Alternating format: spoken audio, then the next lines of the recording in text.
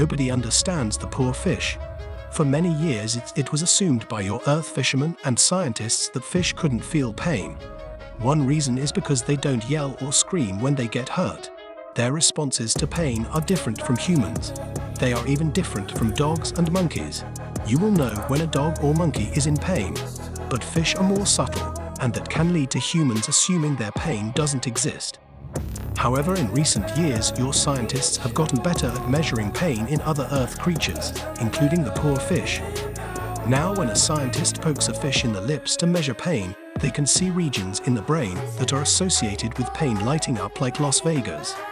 And when the fishies are given pain relievers for their poked lips, scientists observe calming behavior as the pain goes away.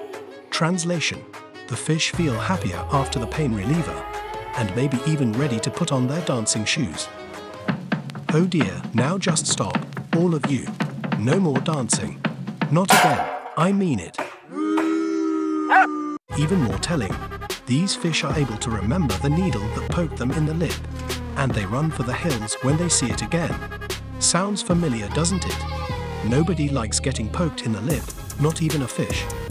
So yes, fish likely feel pain just like you, and that could change how Earth people treat them in the future.